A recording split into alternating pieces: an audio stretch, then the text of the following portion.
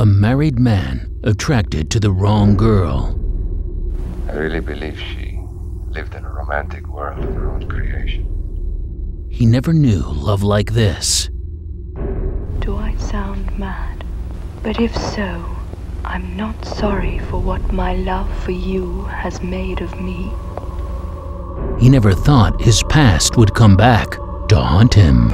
I was nothing more than the unwilling performer she needed for her fantasy.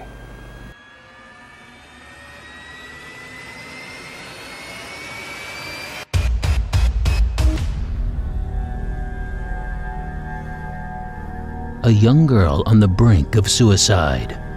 I have always wanted my death to belong to someone.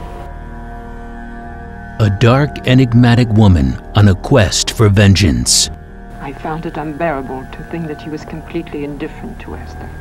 It was too cruel of him, so I had to make him know that something terrible had happened. Something he was involved in. And a frantic housewife searching for the truth. What my husband says sounds too much like the novels he publishes. A routine story with its routine corpse? Exactly. Unmasking a world of adultery. How can you expect me to understand your behavior if you deliberately hide the truth from me? Death. We all have a core of self-destruction, but we mustn't give in to it. And sinister retribution. A telegram came for you. It's rather odd. It asks if you're interested in a forearm. Before fatal attraction, before basic instinct. This man was a fool.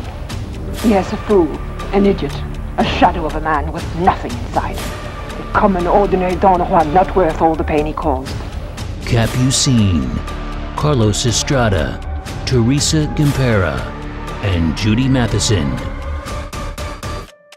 The Exquisite Cadaver.